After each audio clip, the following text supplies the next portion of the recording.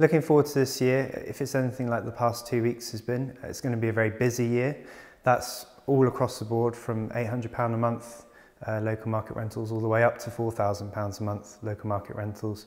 The majority of properties that we require at the moment is family homes. We just do not have the stock at the moment. It's been the busiest part of the market for the last 3 years, with these people coming across to the island that need houses before September, for example, to get their children into schools, etc. We have grown our team, so we are larger than last year. That's across the board, from a lettings team as well as a property management team.